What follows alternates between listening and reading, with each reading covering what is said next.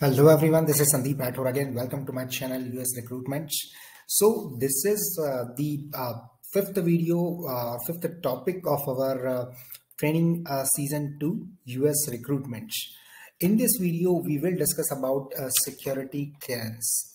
So before moving to the security clearance, we will understand why a person needs security clearance, right?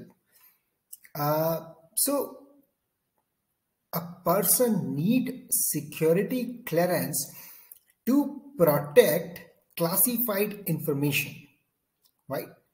So this is the main reason behind the security clearance, to protect the classified information.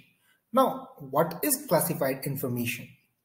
So this is our first topic, classified information. Classified information is a material that a government body deems to be sensitive and it must be protected, right?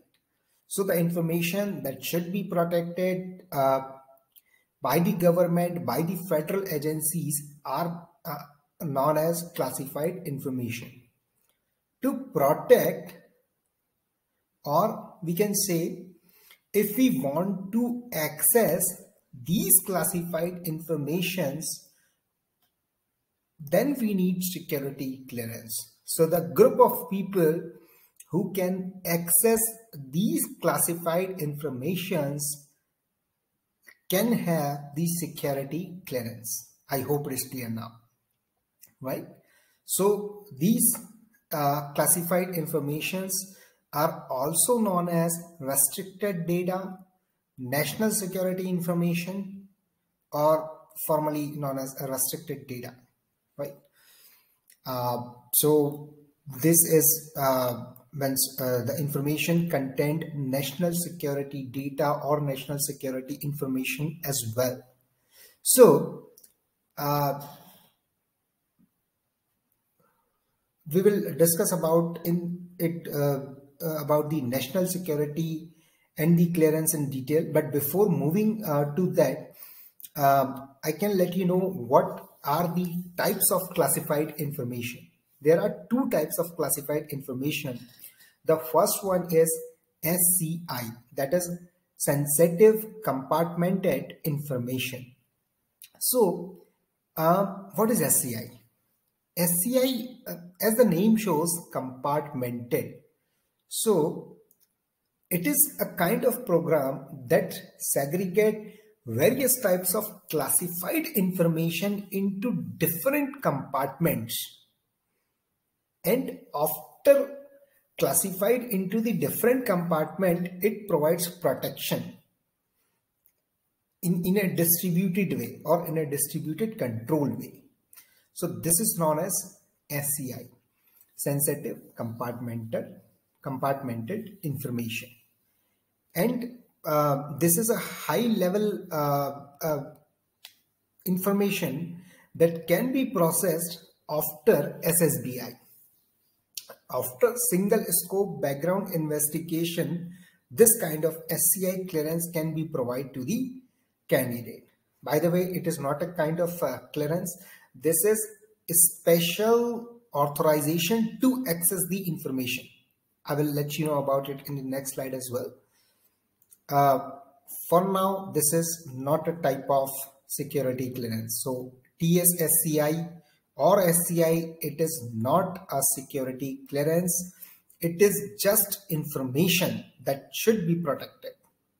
Or we can say, in other words, it is a kind of special access to secret or top secret employees. Now, the second thing is special access program. Now, this is also involve highly when the candidate has to work on the highly sensitive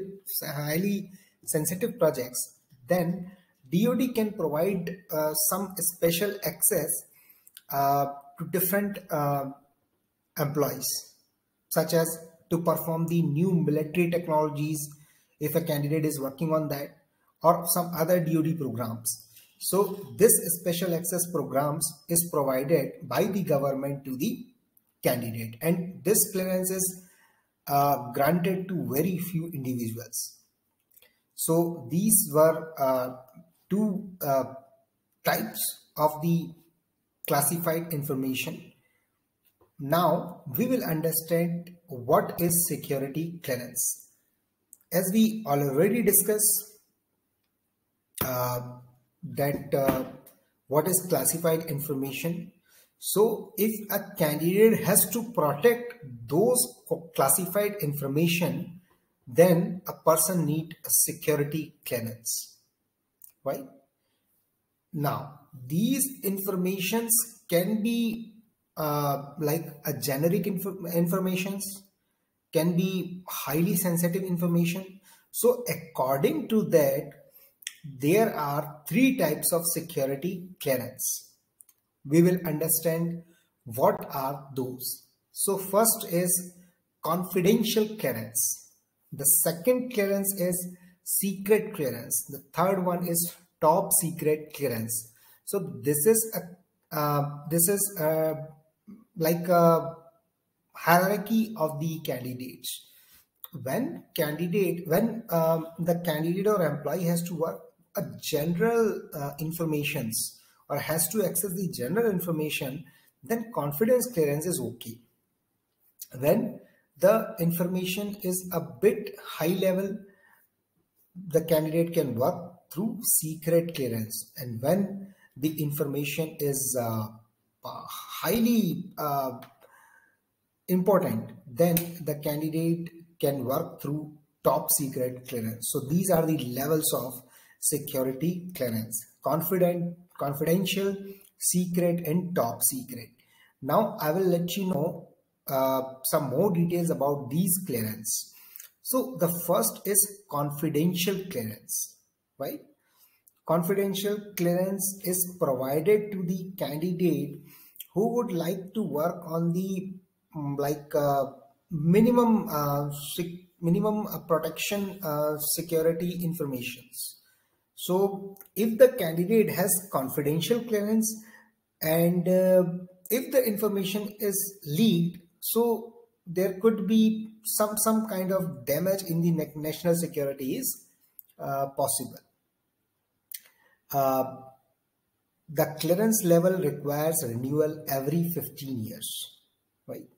So in every 15 years, the clearance should be renewable. Also, like a program manager, executive assistant, like kind of non-technical candidates, or I would say where the information is not very important, those kind of people can work on the confidential clearance.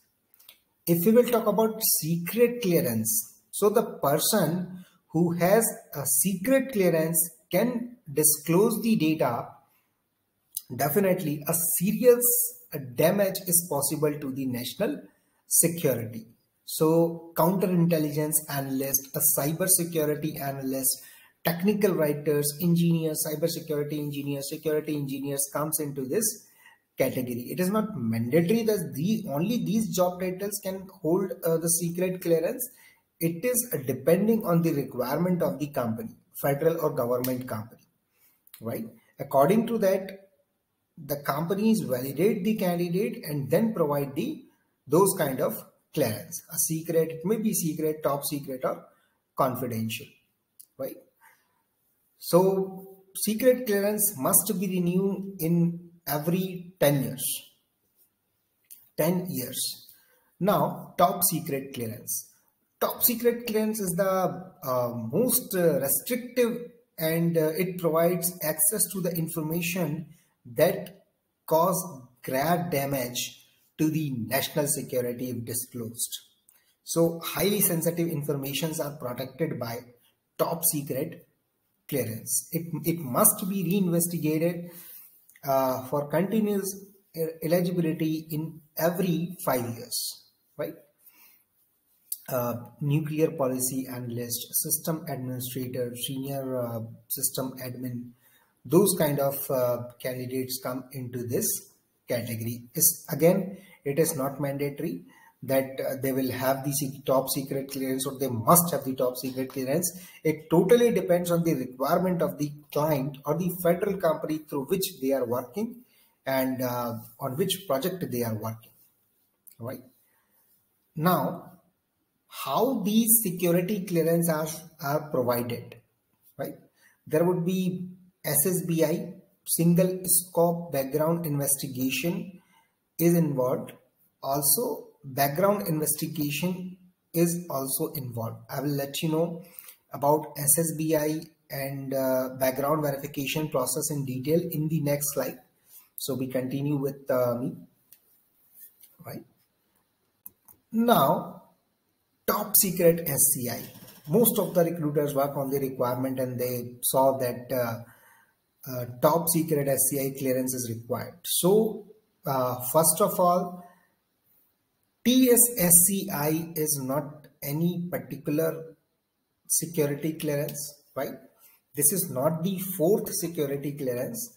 This is just that a candidate who is already holding top secret clearance, the government is providing the authority to access some additional information or some additional compartmented information to the candidate. These are known as TSSCI. So SCI grant access to certain information such as intelligence sources, method or analytical process. So this is not a different kind of security clearance. It is just an authority that you can access some more information through SCI. Also, SCI is not any specific security clearance, right? SCI can be with secret, SCI can be with confidential as well. It totally depends on the need of the project. So SCI is not specific to any security clearance. Now we will understand about public trust. Sometimes we also have to work on the public trust position, and we think that public trust is a clearance. Actually, it is not comes into the clearance level, but we usually say it is kind of clearance. So public trust clearance. Public trust clearance refers to a status granted to individual which allows them to gain access to classified information such as state secrets and military classified data. So whenever the candidate has to handle some state secrets, it is not talking about, we are not talking about national security. Here, those kind of public trust is providing to the candidate who has to handle state secrets, not the national security, and some military classified data, right? I hope it is clear. So our other clearance was related to national security data, but these public trust is not related to the national security. They are just handling the state secrets, means state security. Also, they also may gain access to restricted areas after the completion of thorough background check. This clearance is issued to federal employees of various agencies whose positions directly or indirectly affect the public at large in the United States. Also, there are three types of public trust clearance, which are high level, moderate level and low level. So these are the levels of the public trust. I hope you are good with public trust. We would not consider it in the types of clearance, but this is also a kind of clearance. Now, interim security clearance. Interim security clearance is something, means a candidate has been applied for the security clearance, but he or she did not get the clearance till now, right? So what should be the possibilities the candidate can get the interim clearance and can work or can get the information access through those through this interim clearance, right? So we can say it is a kind of temporary and limited security clearance, which provide the access to the classified information to the candidate, right? And it is routinely granted during a security clearance investigation, and it ends immediately upon the conclusion of the investigation with either a clearance grant or denied, right? I hope it is clear. So during the security clearance investigation, interim security clearance is provided, and you can, our candidate can access the classified information or the data without getting the security clearance. The candidate can work on this security clearance. So this is known as interim security clearance. Now we will understand what kind of jobs require for the security clearance. It is, I just mentioned some of the job titles, but it is not necessary that only these peoples can work on the security clearance, right? Other positions and other job titles candidate can also work. Some of the positions include cryptographer, security analyst, counterintelligence analyst, technical writer, chief information security officers. These are some of the titles who can work with this security clearance. Now we will understand what is SSBI and SCI. We already discussed, but you know, while working as a recruiter, we saw these terms most of the times, SSBI and SCI. So we will discuss about SSBI first. SSBI, it is a kind of security investigation that is conducted by the US government to obtain the top secret clearance, right? So SSBI, we can understand it is a kind of background investigation, right? Also SCI is information, SSBI is investigation. So these both terms are different. The one is investigation, another one is information. I hope do not confuse in both the terms. Both terms are not same. Now we will understand what kind of government agencies can provide security clearance. So any government agencies who can handle classified information all issues security clearance, right? There is no single agency serve as a point of contact for the entire federal government. But DoD conduct most of the background investigation. 90% investigations are performed, background investigations are performed by Department of Defense, right? There's a good thing that different federal agencies accept each other's investigation, right? So they can mutual cooperate and can accept each other's investigation. Agencies that commonly require security clearance, those are Department of Defense, Department of Homeland Security, Department of Energy, Department of State, and FBI. Now I will explain what are these agencies. So firstly, Department of Defense agency. I would say most of the decisions are, it is a big decision maker. 80–90% of the security clearances are provided by DoD. Department of Homeland Security. When the clearance is provided for the state, local, private sector, terrorism, and tribal entities, then these kind of security clearances are provided by the DOH, Department of Homeland Security.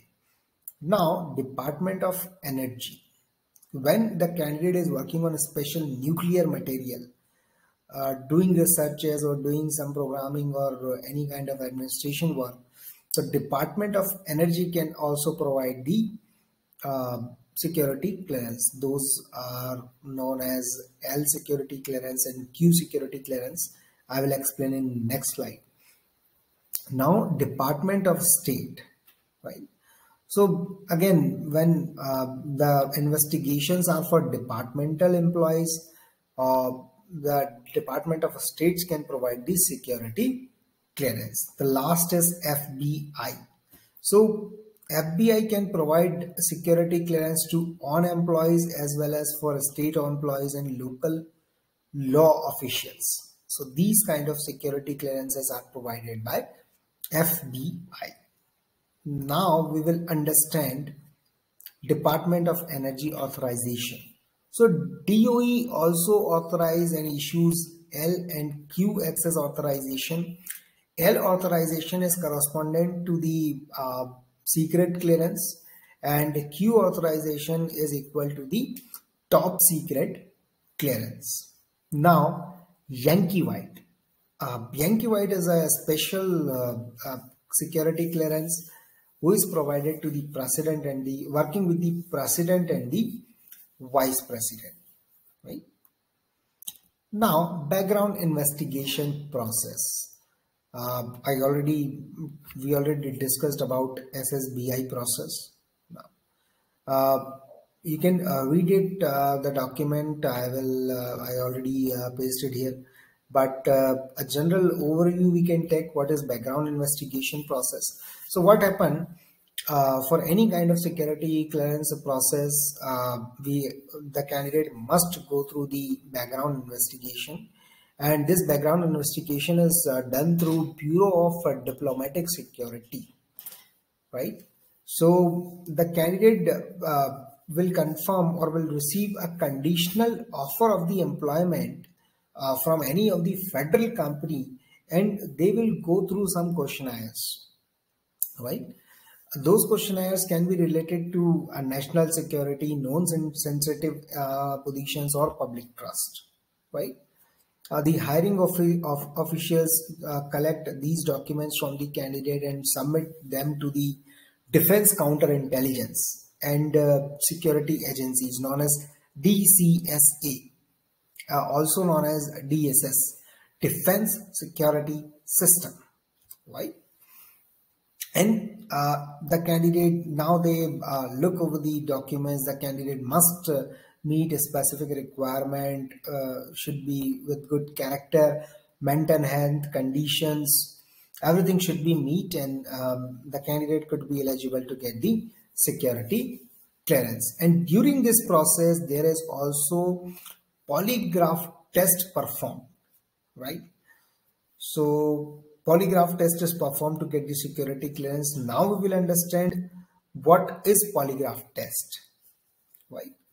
So polygraph test, also known as a lie detector test, it is basically lie detector machine that measures a person's psychological response when they respond to the questions, right? And there are three types of polygraphic test. First is counterintelligence polygraph.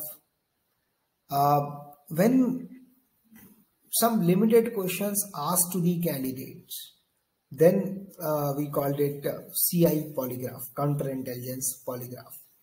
Lifestyle polygraph. The lifestyle polygraph basically asks for more personal questions and informations about the present and past behavior of the candidate. Now, what is full scope polygraph? Full scope polygraph is the combination of CI and lifestyle polygraph. So basically these levels you should understand. Suppose your position requires CI poly, TSSCI, your top secret with CI polygraph. So what you can submit, you can definitely submit a candidate with top secret with full scope polygraph, because if you are submitting a candidate is with full scope polygraph, it will automatically complete the CI polygraph, right? So that is the reason we are understanding the hierarchy. Same as suppose you have a position in that you require a candidate with secret security clearance, and you got a candidate with the top secret security clearance, definitely you can submit that candidate for that position, because you have a candidate that has higher level security clearance. But if your positions requires top secret security clearance and you got a candidate with secret clearance, you cannot submit that candidate. I hope it is clear. That is the reason we are understanding the level and the hierarchy of the uh, clearance, security clearance, so that we can understand these terminologies, and we can submit the qualified candidate to our client. I hope we are done and we have covered everything related to security clearance. Before this as well, I have represented the video in which I have discussed about the H1B, how we can identify H1B fake candidates. Uh, and before this, in the first season, I have represented some videos in that we have discussed about US geography, visas, different tax terms, everything I have explained in the details. So you can go through season 1 as well, and in the season 2 we are discussing about recruitment, what a recruiter do, what should be the roles and responsibility, what is basic recruitment, and some other topics I have covered. So please go through the videos, watch the videos, share, like, and subscribe the videos. And if you have any query, please comment me, and we will definitely discuss about it. Thanks a lot for watching the video. Be connected. See you soon. Thanks. Bye. Take care.